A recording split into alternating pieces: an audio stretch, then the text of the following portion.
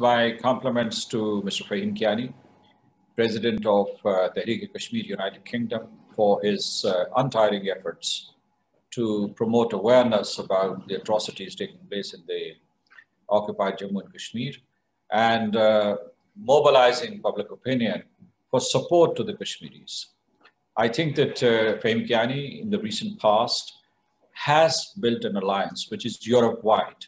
I mean, of course, there's an alliance within the United Kingdom. The global alliance that Mr. Afzal Khan was talking about is worked on that alliance, and there's a Europe-wide alliance because Tehreek-e-Kashmir has presence all over Europe. So my tribute to him and to his team. And Uzma, thank you so much for moderating this program once again.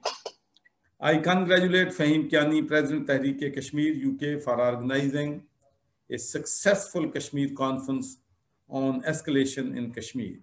He is a pioneer of Kashmir Virtual Diplomacy because he is the first one who initiated online conferences when the pandemic started.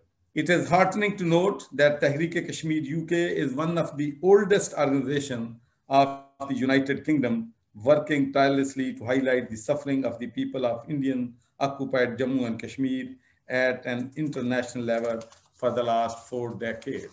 And I'm pleased that I was involved with this organization to highlight the plight of Kashmiri people, working with the fellow parliamentarians in United Kingdom and Europe. And I believe Tehreek-e-Kashmir is doing a great job to highlight the suffering of our Kashmiri brothers and sisters.